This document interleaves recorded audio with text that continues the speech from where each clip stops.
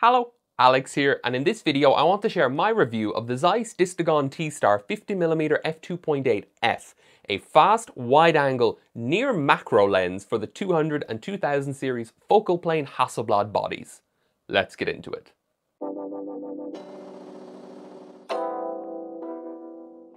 This 50mm f2.8 is part of the F series of lenses designed by Zeiss for the Hasselblad 200 and 2000 series bodies, which have an inbuilt focal plane shutter within the body themselves.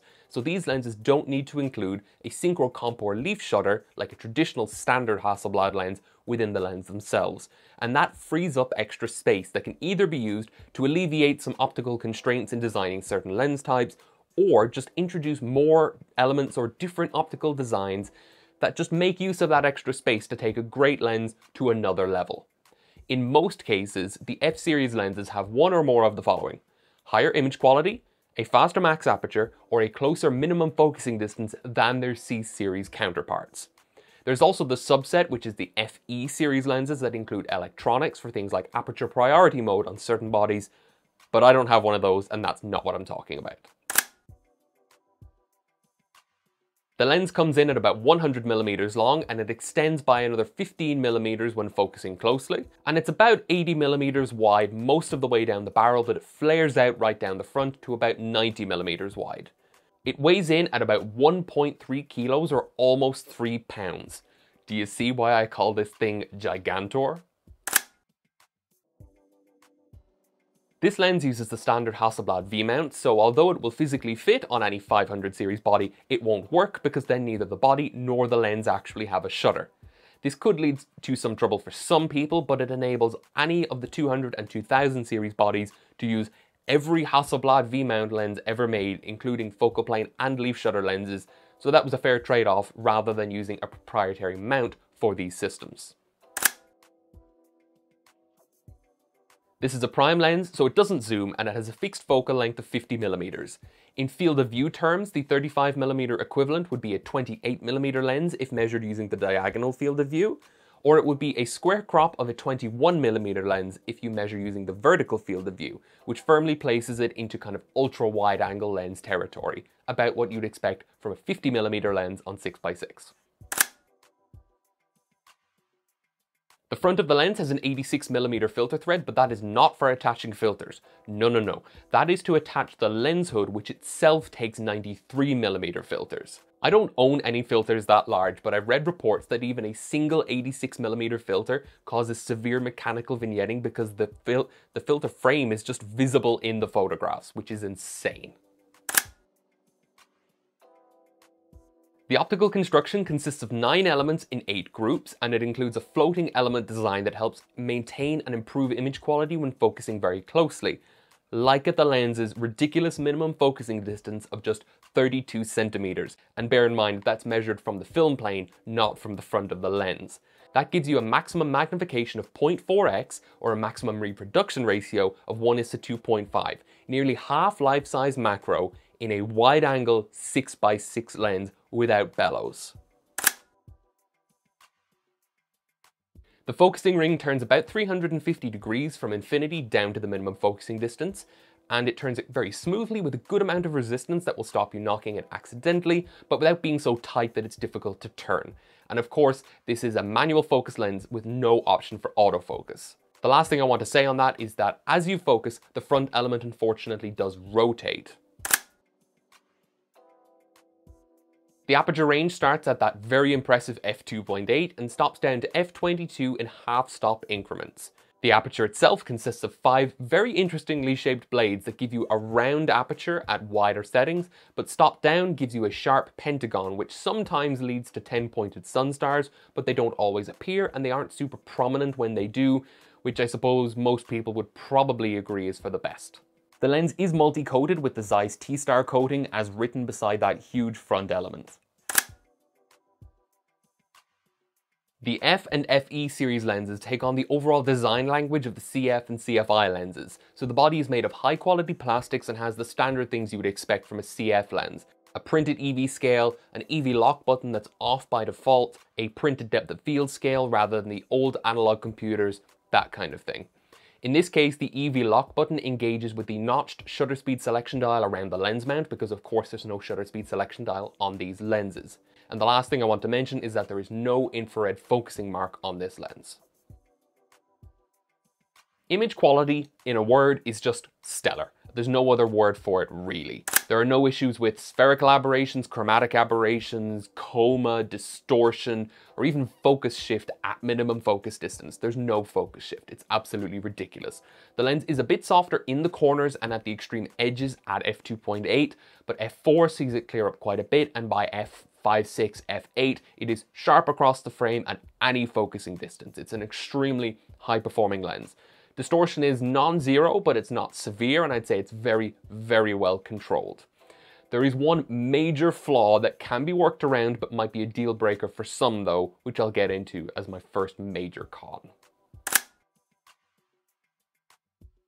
Just the fact that such a wide lens can focus so closely on a medium format system is very rare, and it's almost unheard of in a system that uses a helicoid rather than using bellows, because you can do whatever with bellows. That's kind of cheating.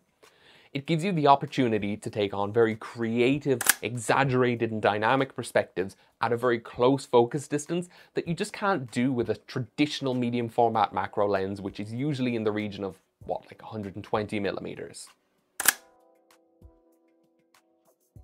Having f2.8 as an option, even if you're not actively using it, means the viewfinders are extremely bright and very easy to focus with. And the focus fall off is quite sharp and obvious when you're using like a micro prism, which just makes it very easy to focus even if you're shooting at f11. And of course, if you do want to shoot at f2.8, you're going to be using this on an F-series body, which can shoot at up to 1/2000th of a second, meaning you can probably actually use that, you know, in daytime with slow enough film. It's probably fairly obvious, but I do want to say that the build quality is absolutely incredible. Tight tolerances, good materials, and a solid feel in the hand. It's exactly what you would expect from a Hasselblad lens. There is a lot of vignetting with this lens at f2.8 and quite a bit at f4. It does disappear as you stop down, but it is very severe at wider apertures, and it creeps quite far into the frame to the point where I would say it's less of an artistic thing focusing or drawing the viewer's attention to your subject, more of an actual distraction and problem. It's kind of crossed that line in my mind. Again, you can get rid of it by stopping down, but then if you don't want to have it in your images at wider apertures, you're going to have to bring them up in post, which is a pain in the ass in the darkroom. Or if you're working with scans, you're talking about increasing digital noise in your images, and it's not a good performance. It's the one optical flaw that this lens has. In a sense, it almost makes me think that Zeiss should have made the lens bigger, which would have been hilarious, but maybe that was the constraints, that was what they had to compromise on to make the lens as relatively quote-unquote compact as it is. The lens is huge and heavy, and I didn't end up going out and shooting with it as much as I thought I would when I actually bought the lens. It's very easy to lose a sense of perspective when you see pictures online. You see the lens, okay, it's pretty big. Or you read it's pretty heavy. When you actually mount it to the camera and have to carry it around for a day, it's quite a lot to deal with and have to just lug around. It's not the kind of lens I bring with me unless I know or I'm going to use it or I'm planning to use it. You know, maybe I don't have a shot in mind, but I really want to go and get some use out of it. In terms of size and weight, it's a little bit smaller, but about the same weight as a 6x6 40mm lens. So if you've ever used one of these, that's the kind of ballpark we're talking about, and that's the kind of thing you're getting yourself into if you buy one of these lenses. Let's not beat around the bush. Filter support is terrible. The fact that the front element rotates as you focus means using a polarizer will be a pain in the ass. And just the fact that you need to use such a wide filter or filter system means it's going to be extremely expensive. Like, you probably can't use a 100mm system with this lens. You probably need to use a 150mm square filter system if you want to use more than one filter at a time. And that is going to be such a drag and so ridiculously expensive. The fact that there's no infrared focusing index on this lens stands out as a bit of weird at first glance. My 110mm f2 planar does have an infrared focusing index. My voice is starting to go now, I'm sorry. But this lens should need one if that needs one, because a shorter focal length requires greater compensation for infrared focusing than a longer focal length does. So the only thing I can think of is that Zeiss were actually basically admitting that, yeah, you can't buy and never will be able to buy an infrared filter that fits this lens, so don't try. That's them basically saying this lens is not suitable for infrared photography, which is a major bummer.